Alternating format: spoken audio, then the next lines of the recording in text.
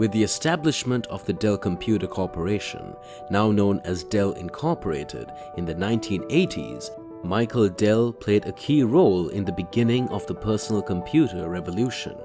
But, of course, it paid off handsomely, as seen by his personal worth of $53.4 billion and his position as CEO of Dell Technologies, which he has held since 2007. So, today let's have a look at the documentary about Michael Dell, the founder of Dell Technologies. Without further ado, let's get into it. Early life. Michael Dell was born in Houston, Texas on February 23, 1965. His mother worked as a stockbroker and his father was an orthodontist. Both parents desired that their son pursue a profession in medicine. Dell, on the other hand, was interested in technology and business from a young age.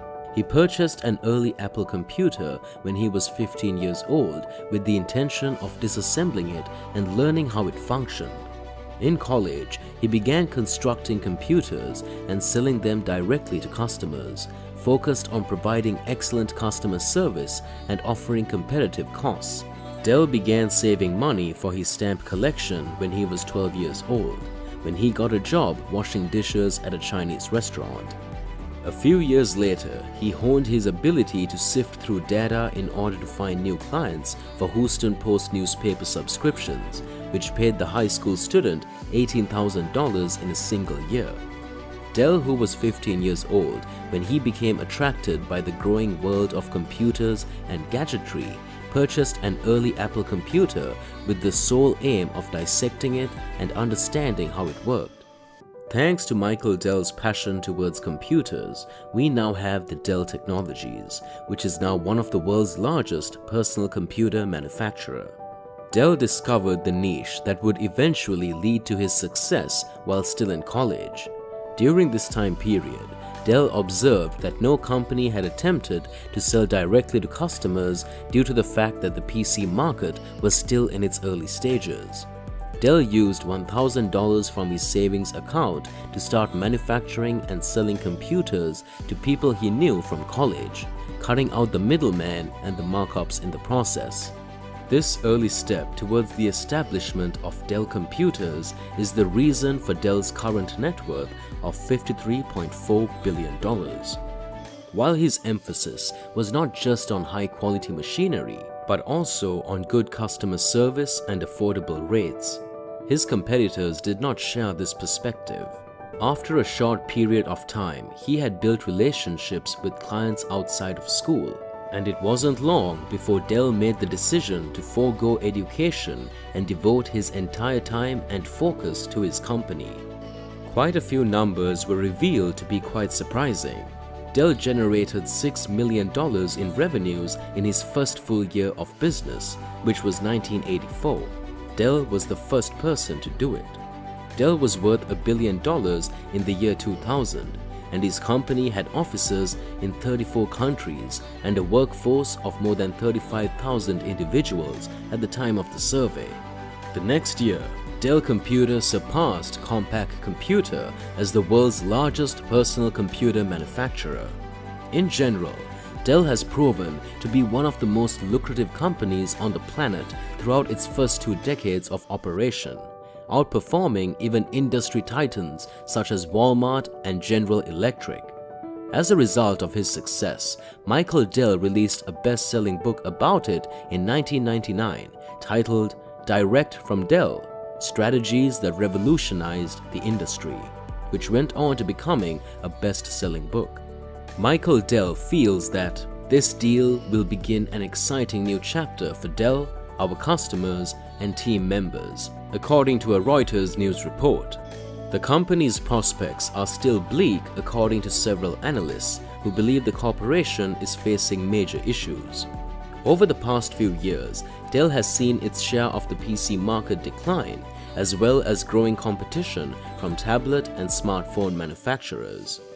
However, according to 2021 reports, Dell has approximately 17.6% of the personal computer vendor market share, This is quite good because it is 1.2% higher than the 2020's 16.4%. Philanthropy. Michael Dell is well known for being very private and incredibly cautious, but many who know him say that he has gradually emerged from his shell over the years, mostly as a result of his marriage to Susan, a Dallas resident whom he married in 1989 and who has helped him to do so. In addition to their 4 children, the couple has 2 stepchildren. The Dells have proven a willingness to share their good fortune by banding together to accomplish their goals. When Michael and Susan Dell got married in 1999, they started the Michael and Susan Dell Foundation, a massive private charity that has given millions of dollars to deserving projects and people around the world, including tsunami victims in Southern Asia. It made a $50 million gift to the University of Texas in 2006, according to the foundation's website.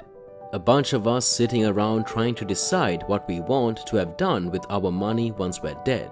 That's not a very sensible thought, he famously said while describing his early excursion into philanthropy. I quote, "It's time to forget about everything. So, while we're still in the building, we'll take care of everything and make certain it's done appropriately." Dell resigned from his post as CEO of the company in 2004, but he retained his position as chairman of the board of directors of the corporation. He served on the foundation board of the World Economic Forum as well as the executive committee of the International Business Council, among other organizations.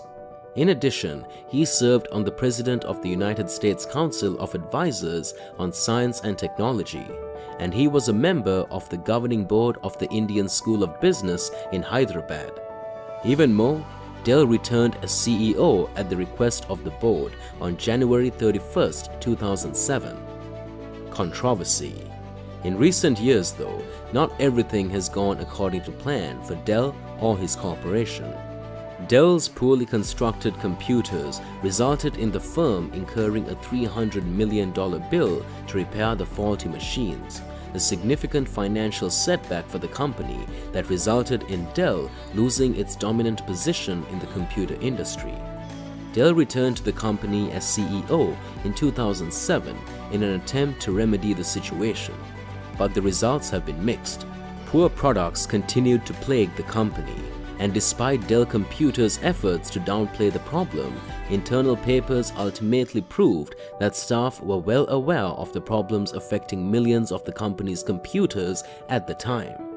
Dell made news in July 2010 when he agreed to pay more than $100 million in fines and penalties in order to resolve charges of accounting fraud filed by the Securities and Exchange Commission, or the SEC.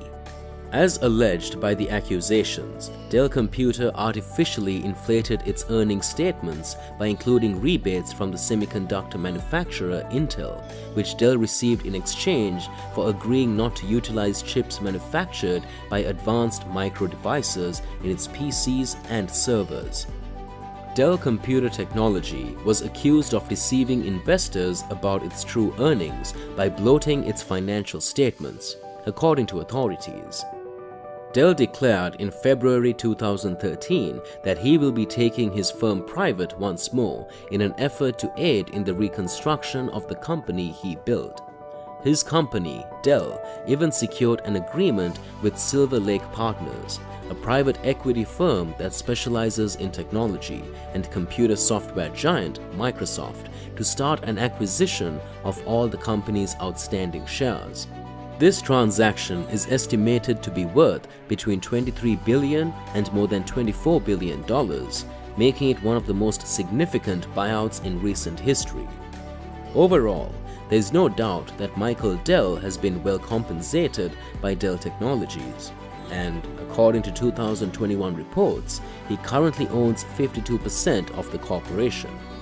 So there you have it. If you enjoyed today's content, make sure to like, subscribe, and click the notification bell so you don't miss any of our new videos. Until next time.